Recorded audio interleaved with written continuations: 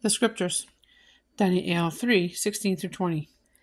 HananYah, Misha'Ėl, and AzarYah answered and said to the sovereign, O Nebuchadnezzar, we have no need to answer you in this matter, for if so, our El whom we serve is able to deliver us from the burning furnace of fire, and from your hand, O sovereign, he does deliver.